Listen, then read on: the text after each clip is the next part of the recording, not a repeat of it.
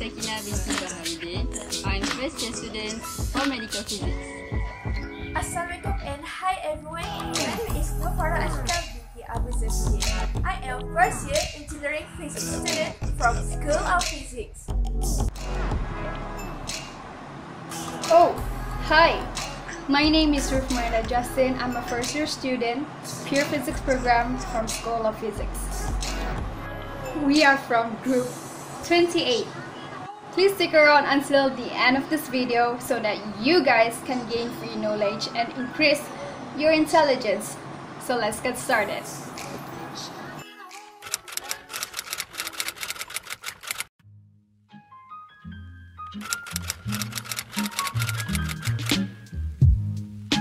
So I brought along a very special guest, and we're going to answer just simple questions about the topic that we are going to discuss today. Are you ready?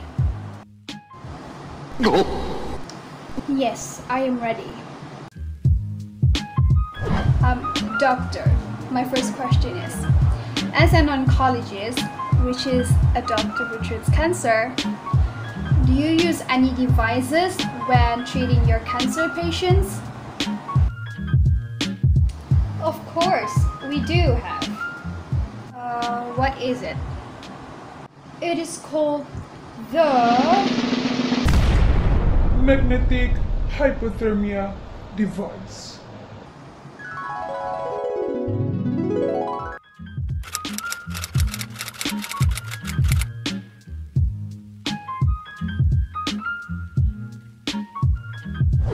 So, Magnetic Hyperthermia Device is a medical device that can treat cancer based on the fact that magnetic nanoparticles can transform electromagnetic energy into heat energy from external high-frequency field.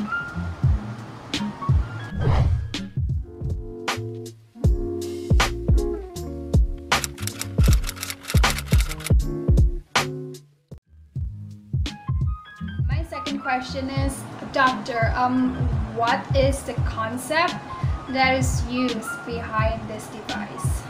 It uses the concept of injecting ferrite nanoparticles or magnetic nanoparticles, in particular magnetite or maghemite, into the lymphatic channels to heat up the residual cancer cells under alternating magnetic field.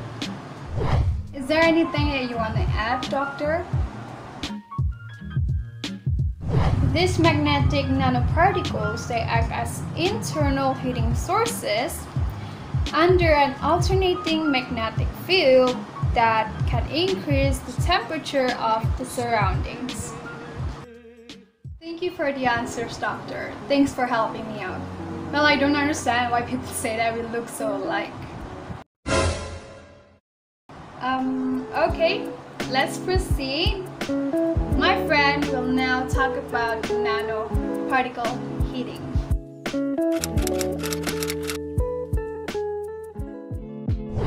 Nanoparticle heating uses a magnetic hyperthermia instrument for cancer research and as a supplement to chemotherapy treatment.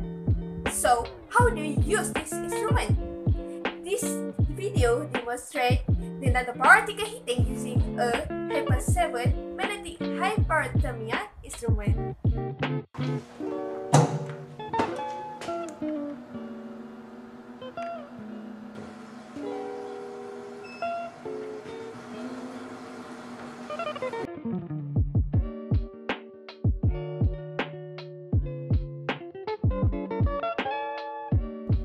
First, heating will be started by manual control using the 0 until 100% power control knob on the front panel. Next, digital temperature controller will be used to automatically control the heating.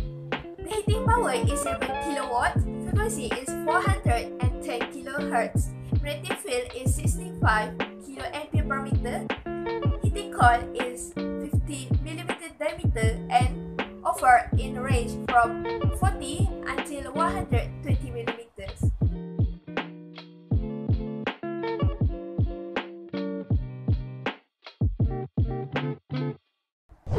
frequency of operation is 100 until 450 kHz. Power strength is 5 until 12 kilowatts. Field strength is 10 until 80 kA per watt, while for 120 mm heating coil is specially designed and it is rated at 25 kA per meter. It is also suitable for mid-sized animal treatment such as cats, dogs, and rabbits.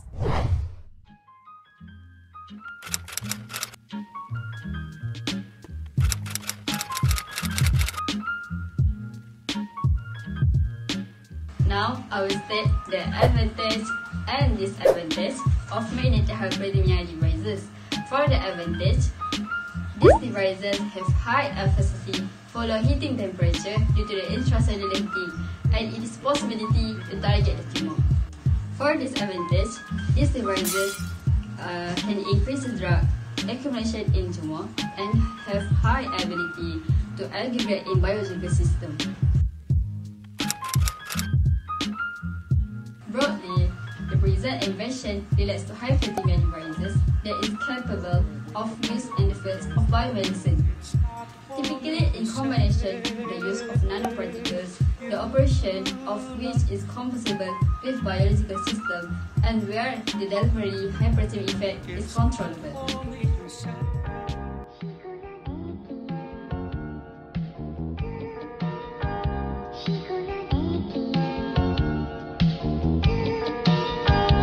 Oh, great.